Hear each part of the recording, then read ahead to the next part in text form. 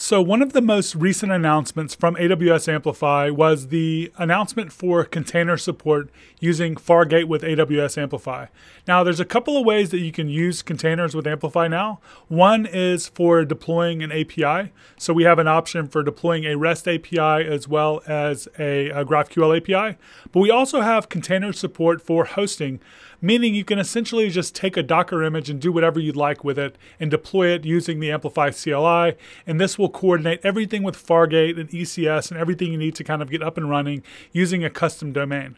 Now, this is what we're going to do in this video. We're going to build from scratch a brand new Next app. We're going to initialize Amplify hosting with Fargate using Docker. And then we're going to deploy our app to AWS in Fargate. And then we're going to make an update and kind of deploy an update to kind of see how that process looks. And we're going to do so using a custom domain. So I hope you enjoy this video, and we're going to go ahead and get started right away. So the first thing that I'm going to do is I'm going to go ahead and create a new Next.js app using npx.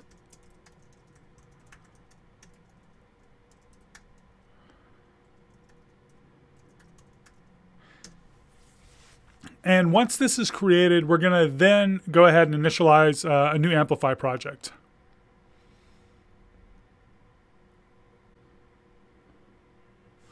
All right, so I'm going to go ahead and change into the new directory.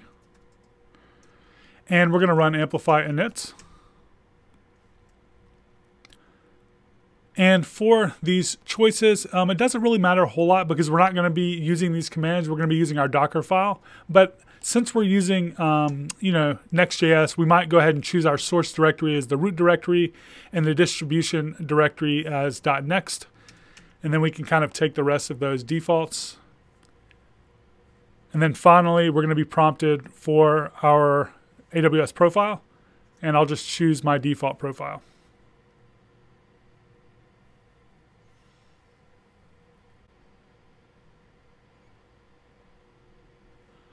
All right, so now we have an Amplify project initialized. So the next thing we need to do is we want to be using a custom domain. So I want to kind of deploy this on my own URL. So what I'm going to do is I'm going to go to Google Domains, where I have purchased this domain name, Next.js on Fargate, and this is what we're going to be using to deploy our custom domain. And what we're going to basically be needing to do is updating our DNS to kind of match the name servers that we're going to create in AWS. So the next thing after that, we have our domain. This could be GoDaddy. It could be really anywhere, including Route 53 if you want to do that. Once you have bought your domain and you have the ability to change the DNS, we're going to now configure this within Route 53. So I'm going to go ahead and search for Route 53. And this is going to bring us to the dashboard where we can click on Hosted Zones. And we're going to click Create Hosted Zone. And this is essentially going to create a place for us to configure our new domain, giving us the name servers that we're going to need. So for our domain, it's going to be Next.js on Fargate.com. And we can just keep all of the default settings. And I'm going to go ahead and click Create Hosted Zone. So this is going to now give us our name servers that we can now configure for our DNS. And we're pretty much done at this point working with the AWS dashboard. So I'm going to click on Use Custom Name Servers. I'm just going to start dropping these 4 name servers into my DNS settings.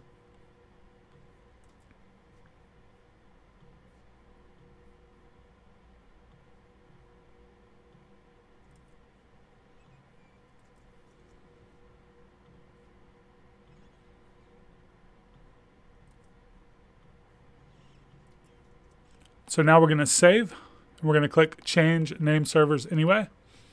And this is going to take, some time to propagate, but we're going to kind of step away and come back to this. And then hopefully by the time we get back, everything has been propagated and all of that. But we can go ahead and use this domain because once it's configured in Route 53 and we've moved over our name servers over to our hosting provider, we can start using this domain name. So now we can go back to the Amplify console here. We can go back to our CLI here. And what we're going to now do is run Amplify configure project, because we want to now configure our project to be aware that we're interested in using containers. So we can basically just take all of the default settings that we had here, but we're going to now have a new prompt that's going to say something like, do you want to enable container-based deployments? We can choose yes. and then we can keep our existing AWS profile that we configured earlier. And then now we can run Amplify add hosting, and we'll see that we have the ability to choose container-based hosting with AWS Fargate. So what I'm going to do is choose that, and then I'm going to choose my domain name as www.nextjsonfargate.com. And do I want to automatically protect my domain with Cognito? Do I want any authentication? Essentially, I don't want that for this project, so I'm going to choose no. Okay, so now that we've set all of that up, let's go ahead and open up the project in our text editor. And what you should now see is a Docker file. And in this Docker file, this is where we're going to basically go ahead and configure our deployment. Now, if you've worked with Docker before, you know that you pull Node.js from a different image location. But what we're going to basically be using here is ECR, and ECR allows you to kind of pull from a local registry run by AWS. And the Docker image that we're going to be working with is something I'm going to paste into the notes of this tutorial. And it's basically a really, really concise Docker file for deploying Next.js. Now, this probably isn't the most efficient, or there's some, probably some caching and things like that you can do to kind of make this more, I would say, production ready. But this actually will work fine, and it's nothing wrong with kind of starting from this, because it is a lot more simple and there's only a few commands. And this is a good way for us to kind of just get Docker, up and running with Next.js. And this is what we're going to use. So I'm just going to kind of remove what's there, and we're going to kind of go through this Docker file. We're going to be pulling, Node.js from this location. We're going to set our work directory. We're going to copy package JSON and yarn.lock if they exist. And we're going to go ahead and then run yarn to install our node modules.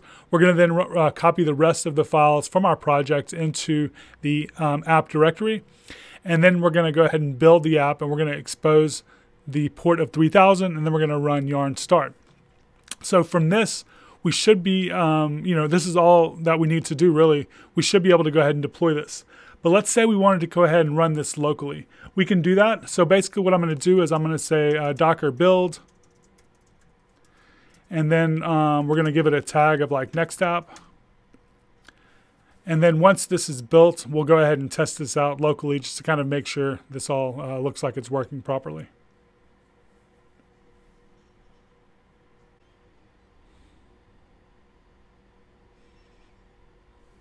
Okay, so after the build is complete, we should be able to run docker image ls and see that we have this next app Docker image. And then we can now say docker run, set the ports as something like 8080, and then we know that the app that we're running is going to be running on 3000, and then we'll just pass in the name of our app. So now we should be able to go to localhost 8080, and if our image is deployed successfully locally, we should be able to kind of see it running. All right, so we have our image running locally.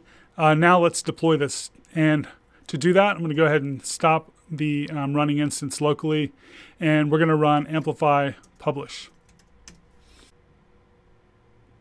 Amplify publish should now prompt us and ask us if we are sure we want to continue. We're going to go ahead and choose yes. And that's it. Now our app should be being deployed to Fargate, and we can now jump into the AWS console after we wait a couple of minutes to kind of see the build process happening. And we're going to go to code pipeline. And we should now see that we have this build happening. And from here, you can kind of see the stages, and if there's anything that messes up, if there's any errors or anything like that. You can also go into the build projects to actually see some more fine-grained details around logging and stuff. So if you have any errors during the build process, they should show up here. So with that being said, what we're going to basically do now is wait a few minutes and kind of let this build complete. And then once it does, we're going to then go test out our live domain. So I guess the thing that we're really waiting on to finish here is the pipeline. So now that the pipeline has finished, we see that it's succeeded, and this is kind of meaning everything has been deployed, and we can now hopefully test out our new application in a few minutes once the DNS is completed propagating. So to test it out, we'll go ahead and open our web browser, and we'll just go to Next.js on Fargate.com or whatever domain that you're using. And we should see that our app has been deployed successfully.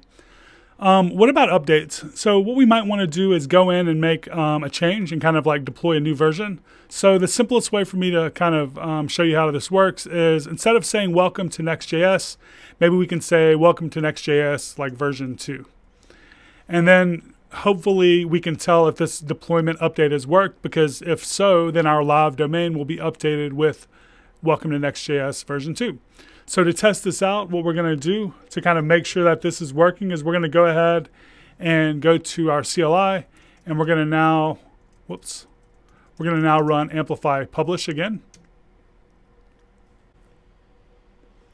And once that's succeeded, we should now see a message saying publish started. You can now check the status of your deployment, and it kind of gives us a link to check that out. And here, if we go to pipelines, we see that a new pipeline has started. And if we go to a build, we should also see a new build has started. So what we're going to now do is wait a couple of minutes for this deployment to succeed, and then we're going to refresh and see if our update is there. All right, so now that the build has successfully completed, we can now go to our URL. And now we see that we have Next.js version 2, meaning our deployment has successfully been updated and everything is now working. So that's it. So I hope you kind of learned a little bit about how Amplify Hosting manages containers. I'm going to be doing a few more videos about this subject. Like I mentioned, we're going to look at how to deploy the regular SSR version of React, the new React server components. We're going to be doing APIs with containers as well. So look out for those videos. And if you're not already subscribed, I would appreciate it if you subscribe to my channel, and I will see you next time.